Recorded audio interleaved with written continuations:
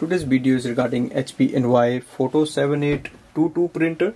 I'm going to show you how to do the Wi-Fi setup. So we are going to connect this printer with the wireless router of your home or office.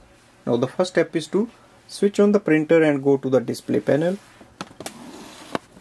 Scroll down the top bar and click on the setting icon. Select network setup, wireless settings, wireless setup wizard, and confirm it. Select your Wi-Fi network from the list. Enter the password using touch display panel.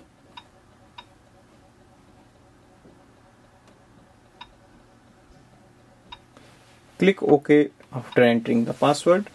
You will see the blue light starts to blink. After some time it will stay on. That means your printer is connected to the Wi-Fi network.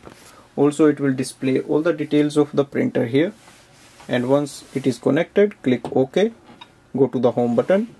Add this printer in any device and then you can start using it for wireless printing and scanning.